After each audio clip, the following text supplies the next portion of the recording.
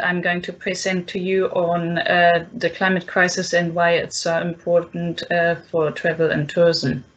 I want to start with a bit of context and how the climate crisis relates to climate-friendly travel.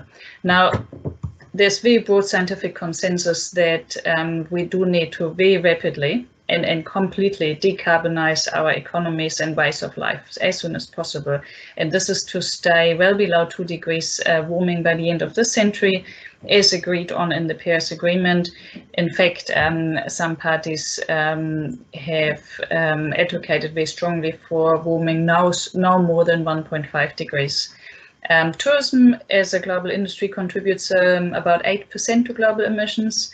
And within that, of course, aviation is one of the key sectors, but recognized as so-called hard to abate. So it's very difficult to take carbon out of aviation with current technology.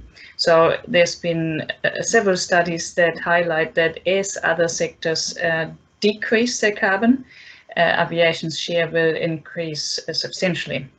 It was to take you on a little journey, if you like.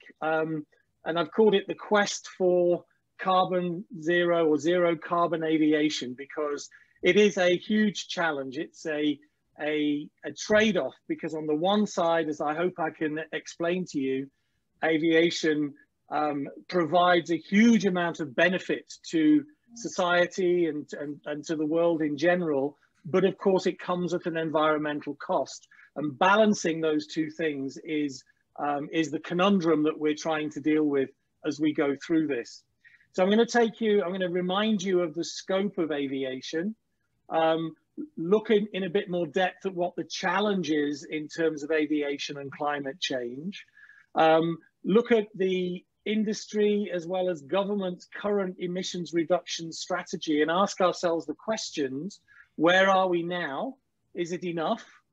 And then really try to home in on what are the possible policy pathways going forward, what are the options that we have, and then at the end pick up on something that Jeffrey actually initiated, which is, I think, a very valuable way to think about this, which is the so-called aviation moonshot, which Climate Friendly Travel and Jeffrey have sort of put forward. A little bit closer to tourism, of course, but our flights are increased by 561% the past 50 years. The meat production is increased with 65%, and yeah, the plastic soup plastics are increased with 447%, which is enormous.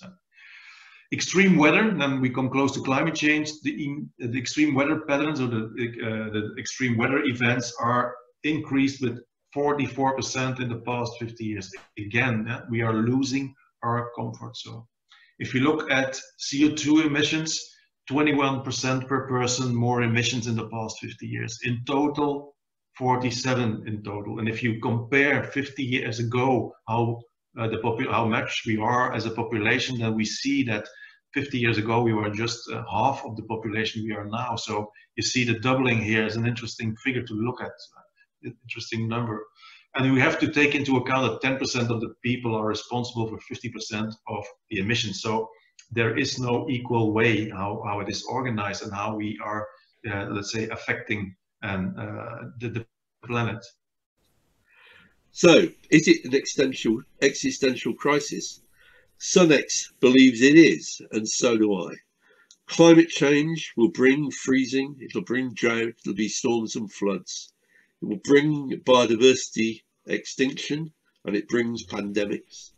We also know that it's going to drive inequality through poverty, famine, and the consequence of that will be migration, and with migration will come war, as people compete for smaller and smaller amounts of resources in a heating world, and where many people will be flooded and need to leave where they live.